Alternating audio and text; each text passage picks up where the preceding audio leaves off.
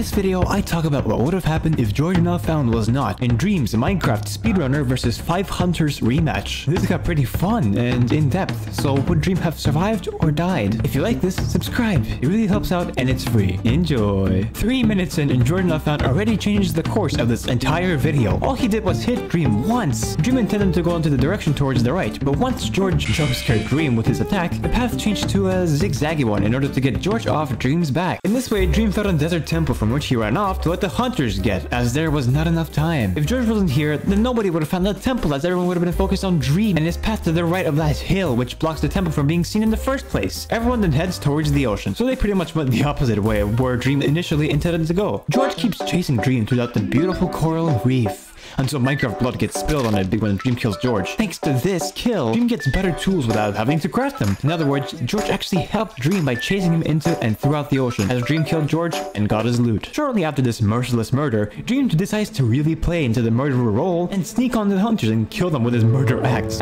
It's as if Dream is a hunter. Right after killing Awesome Dude, Dream turns 180 degrees to make George his next victim. Sapnap comes shortly after Dream gets hit away by George, then getting hit by Sapnap as well. If GeorgeNotFound did not exist in this video, then Dream would have instantly noticed Sapnap instead, quite possibly staying on land and not getting into the water, as he would have had a better chance of killing Sapnap. Shortly after this short time after the merciless murder, George comes back to life and gets dolphins to help him speedrun swimming, catching up to Dream and hitting him onto the beach. In this particular chase, George is in charge. He's the combatant, the leader, the man who is about to kill Dream. Oh, he just died again. Now here is where things get complicated. Dream towers up with blocks like wool, sand, dirt, wood.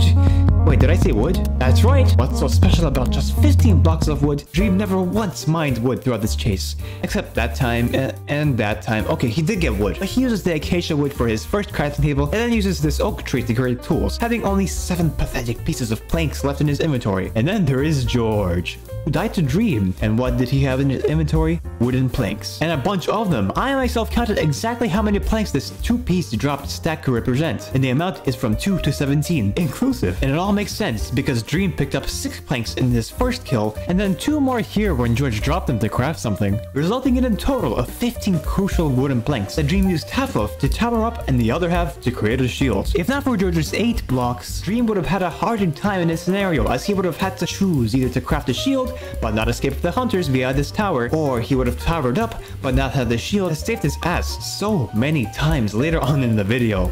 And that's not all. Now it's back to Sapnap being the main PvP guy again. Like usual, he hits and punches Dream, all the usual, until Dream kills Sapnap. But instead of him burning Sapnap's corpse loot, GeorgeNotFound and DannyWheels each pick up half of the loot, and then George proceeds to put on Sapnap's armor as well, to get chased again and die again, with Sapnap coming at the perfect time to get the items back, as if Sapnap never died.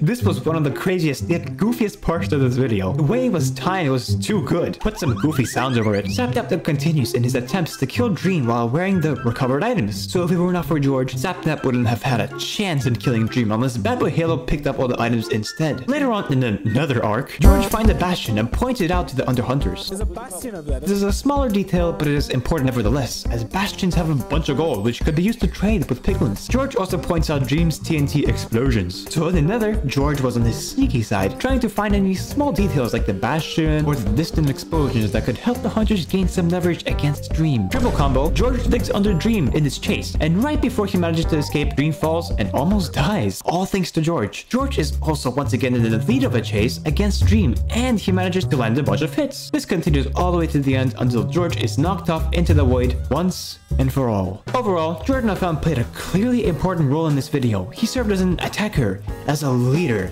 and as a hero. If George was not in this video, Dream would not only have had an easier time in some situations, but he also would have actually had a harder time in some times, like the tower scene, as he would not have had enough items as he did when he obtained the loot from George's Minecraft corpse. There are a lot of ways that George's presence delayed and helped Dream, and this video explains how they exactly did that.